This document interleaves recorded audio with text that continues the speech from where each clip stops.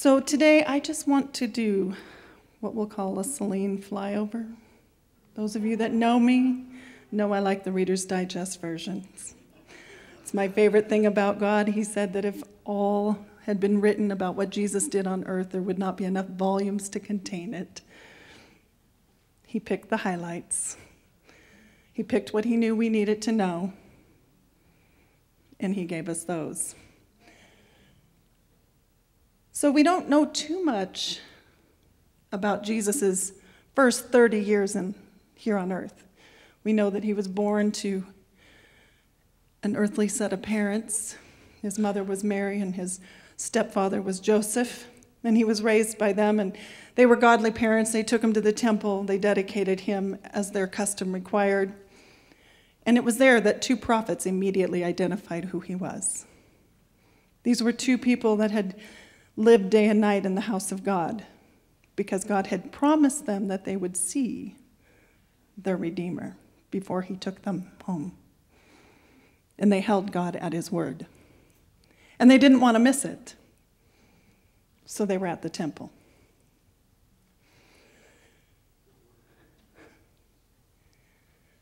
We find in Luke 2 that it says that Jesus grew and became strong, and he was filled with wisdom, and the grace of God was upon him. And then we don't hear too much about him until we find his parents took him to Jerusalem to celebrate the feasts. As you can see, he lived in a very godly family. They did the things that God required. And there, he listened to the teachers and asked many questions. And he had many answers for them at the age of 12.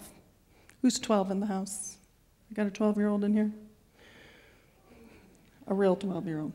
Not act 12. Awesome. Alexis. Okay. David, 12. Your age. Got it? Okay. We see even at this young age that he knew who he was and who his real father was. He does manifest his humanity, and he appeared, not to me anyway, to actually express a little bit of teenage attitude when his parents came back to find him and said, "Where have you been?" And he's like, "What? Didn't you know I would be in my father's house?" "Why were you looking for me?" Then we don't hear anything more. His mother took over. Yes, I know. Anyway, it's a good mother. Anyway, we see that his earthly father was a carpenter, and it's supposed that he grew up doing the family business and building furniture and cabinets and working wood at that time.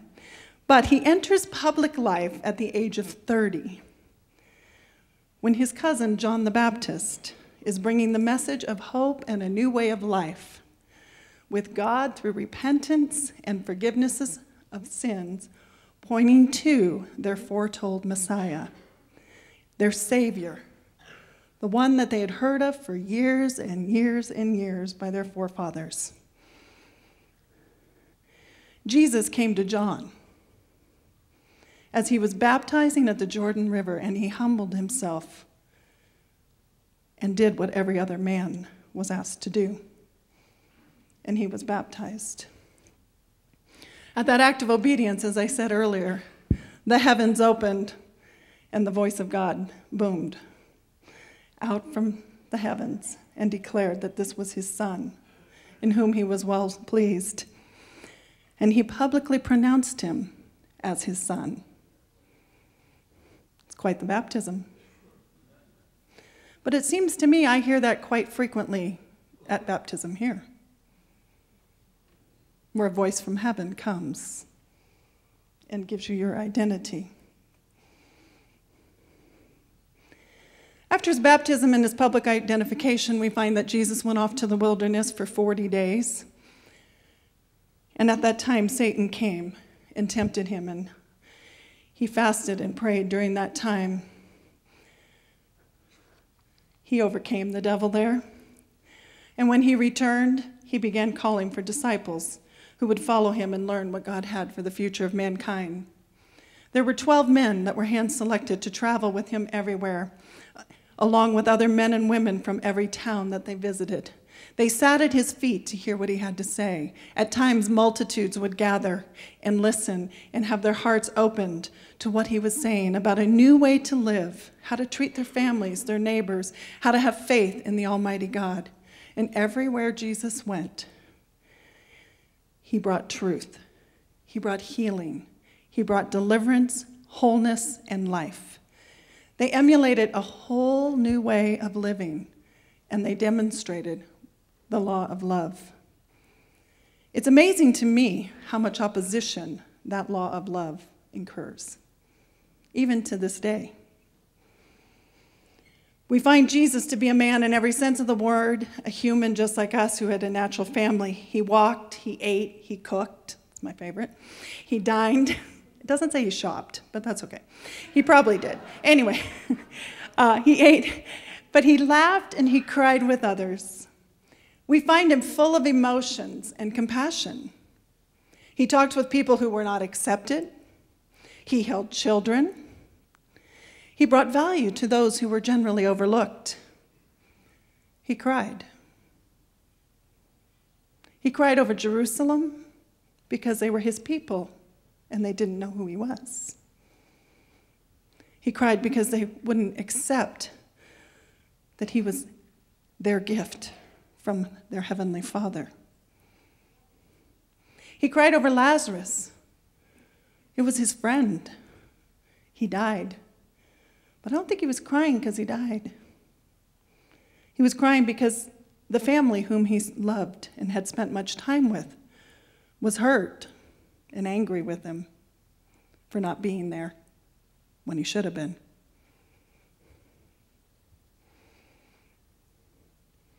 They didn't really believe he could do anything about the situation now. It was over. Lazarus was dead. We go on and we find Jesus indignant. Can you imagine that? Loving Jesus. Indignant with religious people and their distorted teachings. He overturned their tables in the temple, exposing their selfish motives for prospering off the sacrifices that were meant for God alone. And he questioned their supposed piety by strict adherence to the law, but their inability to follow the greatest commandments of loving the Lord with all their heart and loving their neighbors as themselves. This caused the religious to continuously verbally assault his identity. They always kept saying, he is not the King of the Jews. He is not the Messiah. They assaulted his purpose on earth, and they questioned all his motives. They would find fault if he healed someone. It was either not the right day to do that on. I guess there's special days that you can only get healed on. You'll notice that they didn't say God couldn't heal, but there were special days. Maybe he shouldn't have done that because there's sin in the family. It pretty much didn't matter. No matter what he did, it wasn't right or good enough. It didn't matter that he never harmed anyone, that he only healed them. If he forgave them, he was, rather than punishing them, he was considered a friend of sinners. I don't think they meant that nicely, by the way. The list goes on, but I think we all agree that Jesus was very misunderstood, and we certainly see that human rationale does not work in God's world. Fast forwarding the next 3 years, during this time, Jesus taught his 12 disciples everything his Father asked him to teach them on how to live out one thing: love. He warned them of the things to come. He even told them of his horrific ending on earth. Yet he always pointed them to the purpose of his coming, and that was to redeem mankind. He lived a life of surrender, understanding his Father had a plan, a good plan, that would restore mankind to be able to choose to have a personal relationship with him and to become his sons and daughters. A plan that would bring man back to the place of walking and talking with him once again, with their Creator, understanding his great love, God's unacceptance of broken fellowship with his creation. God would not accept that, and he came up with a solution for you and I. This brings us to his final week. Here on earth, it was crazy, like I said earlier, starting off with dancing in the streets. He definitely was announced and celebrated. The one favored by God, blessed is he who comes in the name of the Lord. They all got it that day. It's amazing what 7 days can do to someone. I kind of found it interesting, too, that he rode into Jerusalem on a donkey.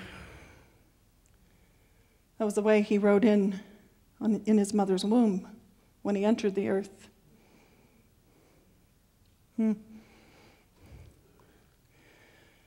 He had very humble beginnings and a very humble ending.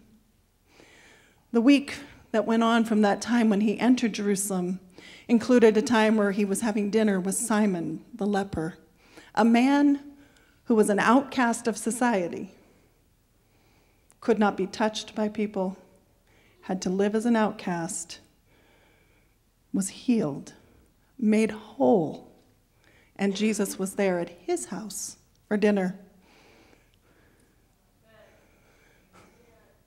Jesus was not above any earthly man. He'd come into Jerusalem to celebrate Passover with all the rest that were coming.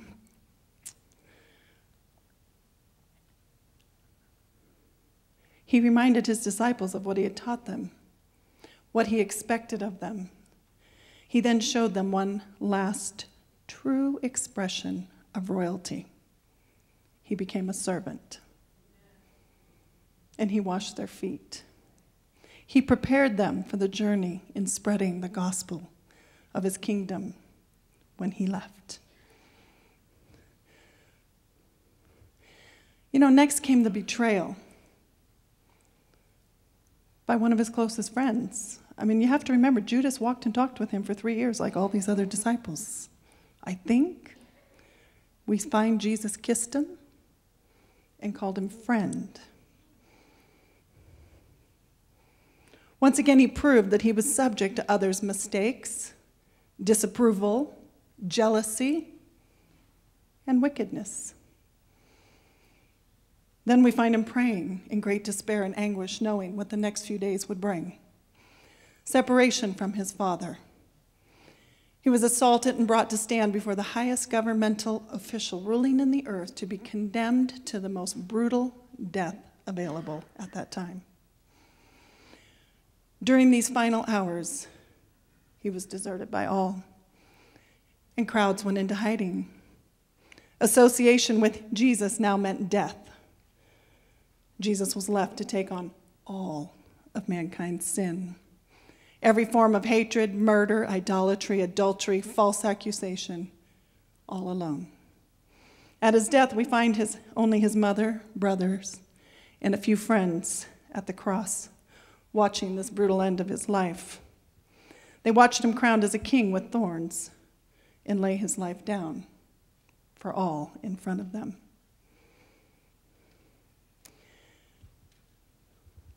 It seems like kind of a really sad story, really, right there. Pretty hopeless. People that were following him were probably ripped up, torn up, didn't know what they thought, where things were at. But we read on. We go on to find the reactions after Jesus' act of love. I myself, when I read the Bible, I tend to look at people and how they respond. It intrigues me. I try to find myself in those stories. Sometimes it's not a good place I find myself. The people I relate to sometimes. But then I finish reading the book. And I'm always given hope that I, too, will become what God's called me to be. So I want to take a quick look This passage has come from John 20 and all the other Gospels. But we first find that after Jesus' crucifixion, that a secret follower of Jesus, Joseph of Arimathea, becomes emboldened and goes to Pilate. Now, mind you, he's been secret follower up till now. And he goes to Pilate and asks for Jesus' body so he could bury it. He was willing to take someone whose physical body, that body embodied Joseph's dreams, his hopes, his belief for the kingdom to come. He asked to take that dead body, and he cared for it, he anointed it, he wrapped it, and he laid him to rest in a tomb that he paid for himself. We find in John's account of the resurrection a few days later that the women went to the tomb to find it empty. They ran back to the others and told them what they saw. So they came running. I have to laugh a little bit when I was reading John 20. You know, I say I like to look at people. The book of John was written by John. The book of John was written by John. John was obviously self-confident. He refers to himself as the one whom he loved. And he also noted that he outran Peter to the tomb. Some of those things just make me laugh. Like I said, sometimes you find yourself in some of these stories. Not that I could outrun anybody, that's for sure. That definitely wasn't me. But back on track, we find that when John and Peter went to that tomb and they saw Jesus was no longer there, they then remembered all the things that God had said, that like he told them all these things. They got their memories back. It's awesome. And it says, then they went home.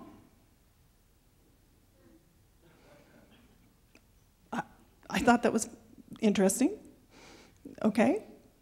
Exciting news. They came, they saw, got the facts, and went back. Okay. On the other hand, the women, God bless the women, they stayed at the entrance of the tomb, that place that held the end of their hopes and dreams, the place that held the one that had held the one they loved, and they mourned and they cried and they were trying to figure out where did they put him.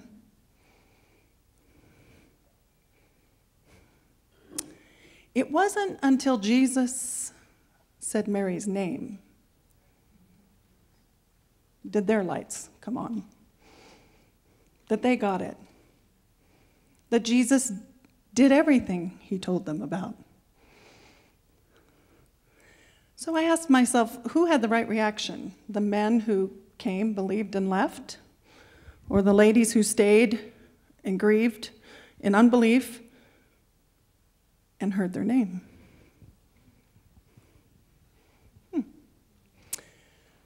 What I see in that story is that Jesus was most concerned about them having a personal relationship with him. He was willing to make sure that they knew without a shadow of a doubt that he was a personal God, not a statue, not a whatever all the other idols are that were in their culture, but that he was a personal God. He wasn't just a teacher with good ideas, but he was a real, compassionate God who understood the place of their heart. And he would not leave those women until they were certain of that. So Jesus didn't get all worked up over their emotions. He was okay with it. Guys, it's okay sometimes, okay?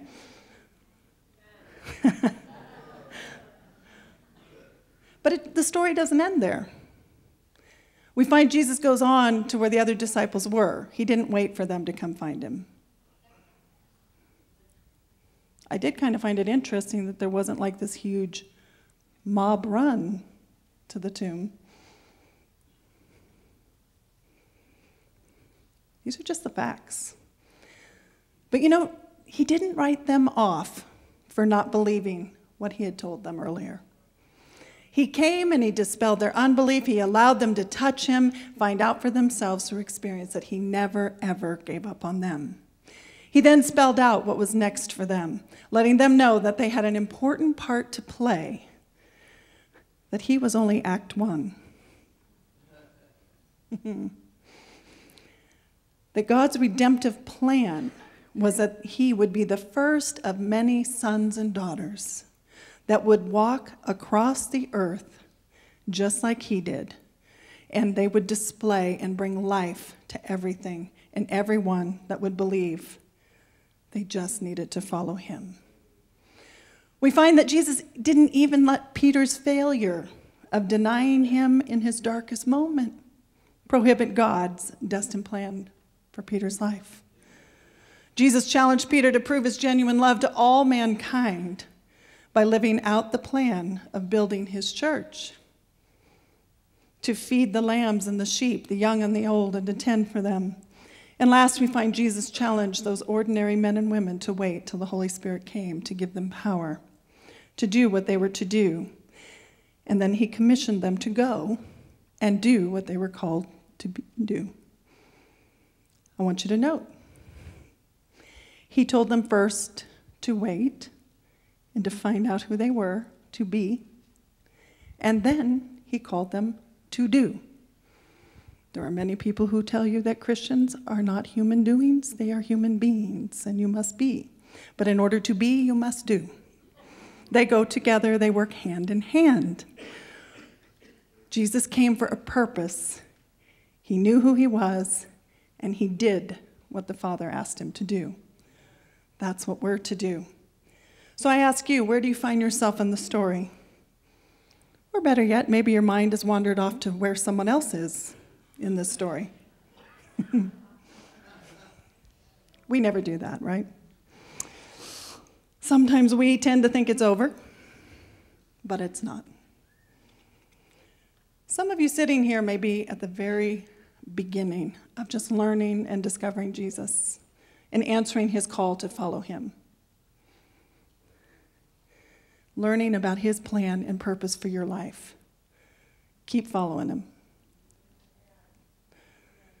Learn his ways, find your destiny.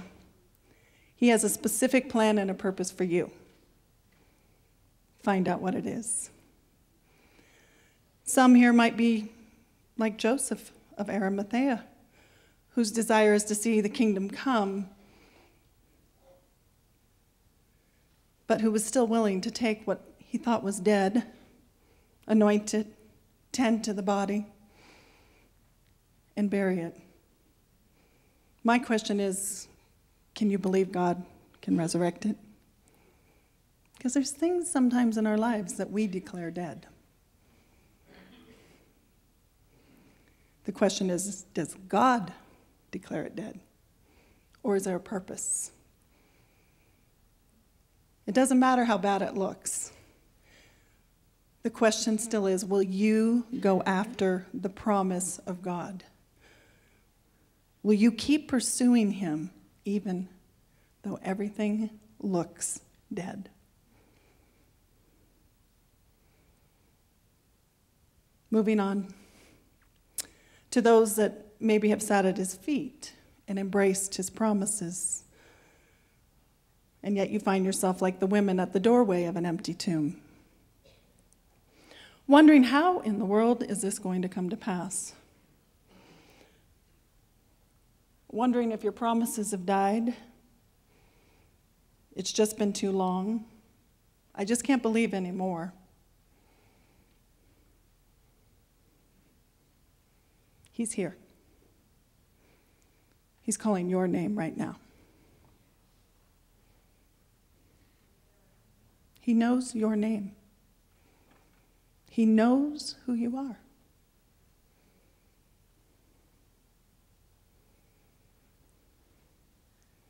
He's not going to leave you there. He's going to make sure you know who he is.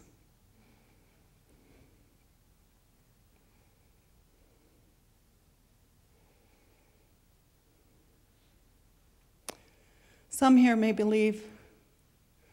have believed, and you're merrily on your way home. And you're just kind of wondering what's going to happen next. God bless you. I've got an answer for you too. Your time is here. No matter where you are in this story, your time is now. You've received the Holy Spirit. You've been given the power to do what He's asked you to do. You've been discipled, you understand, you have His teachings, you've got your instructions to go into the world. Your community, your schools, your jobs. Some may even go in to our county, to our state, to the United States. Some may go into nations. Whatever God's called you to do, ask Him where you are right now, what has He positioned you for? Because I'm here to tell you there are some of you who are being positioned and are beginning to walk into those places. Just like the disciples were positioned. They were waiting in the upper room, they received what they needed, and they went and they did. And some of you are at that stage where it's time to do what God's called you to. It's time to realize that we don't have a lot more time. Things are getting crazy. I don't know about the world you live in, but mine is crazy. But He needs us to go out and teach that everyone can live a life in the midst of it all where God rules supreme, where God rules righteously, where injustice is not allowed, and that sin has no power over us. And even death cannot defeat us. The message of life must go out. We're going to take communion today. I'm going to ask the elders to get it. Is it here, Peggy? Awesome. I'm going to ask the elders, go ahead and just get that and start serving it. Getting it ready. Most likely, we will all identify with each one of these people at some point in our life. In each human reaction, it all boiled down to the fact that things didn't go the way people thought they should go. Anybody ever been there? God didn't do it your way? I unfortunately have been there more than once. They all had to come to the conclusion that God's way was different. It was higher than their ways.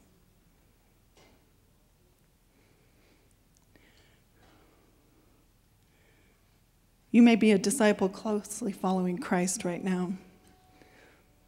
You might even be at the moment like some of the disciples were, where you're faithless.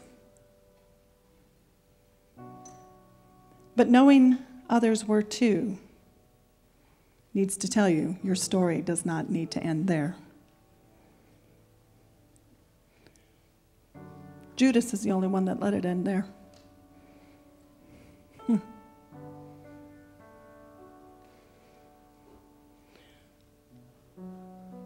Why did God do it this way? I find myself asking myself that. Go ahead.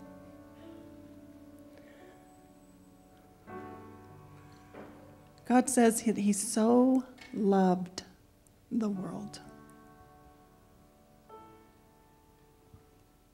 It's a love you and I can't even imagine. It's a love so big that it doesn't make sense. But it says He so loved the world that He gave His only Son, that whosoever would believe in Him would not perish but have life eternal. He goes on to say that he did not send his Son into the world to condemn the world, but to save it through him. He did it so you and I can have abundant and eternal life.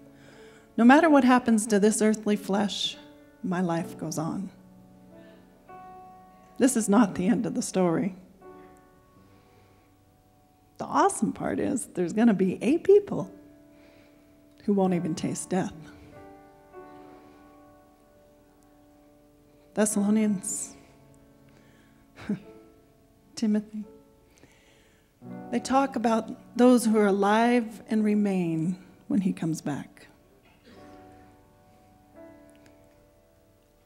If that happens to be in this lifetime, that's going to be pretty awesome. I want to be one of those people that's alive and remaining when he comes back.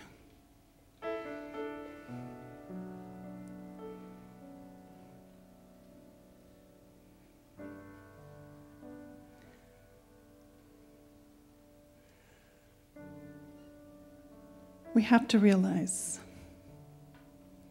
that his blood was never meant to be wasted to just a salvation experience.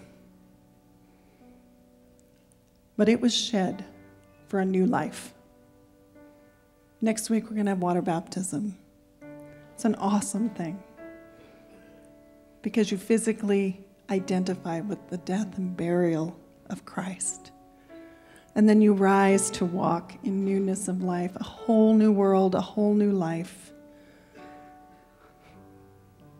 So as you guys are holding those elements in your hand, that cracker just resembles, or is supposed to remind us of Jesus' body. It's a simple thing. It's not complex. Some people like to make it hard. Some people want it to be 150 different ways to God. God made it easy. He made it simple. One way.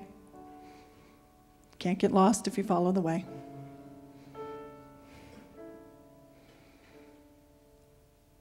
The cup represents the blood that he shed.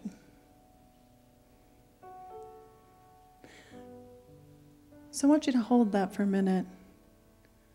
And I want you to ask yourself, has it been done in vain?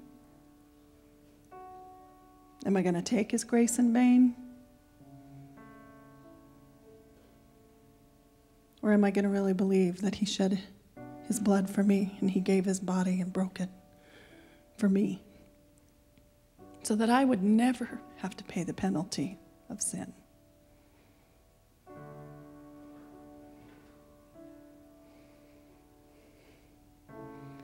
Confess if you're finding yourself struggling with unbelief.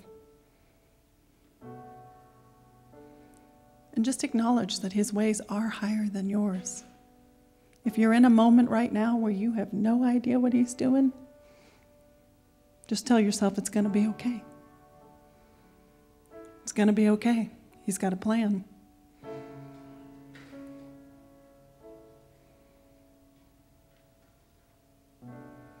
We too can overcome and be faithful and go out there and turn the world upside down like those original disciples.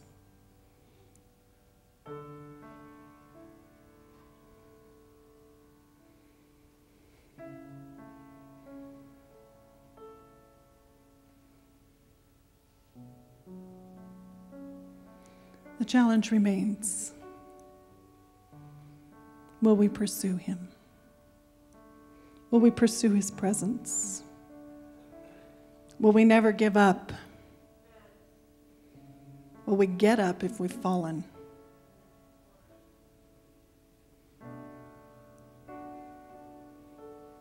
And if you found yourself that you're running, are you ready to outrun him? There may be some of you who are like John, and you're just going to run harder. Whatever today means to you, take the challenge. Because I'm pretty sure there's a little bit of everybody in that story here today.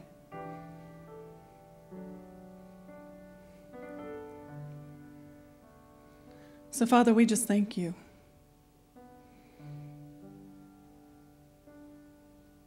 We thank you for your broken body. We thank you, Lord, that you loved us so much, that you came, you walked, you talked, you lived life to the fullest. You experienced every emotion, every pain, every joy of living in this life, so that we too could do it with our Father. We thank you for this broken body.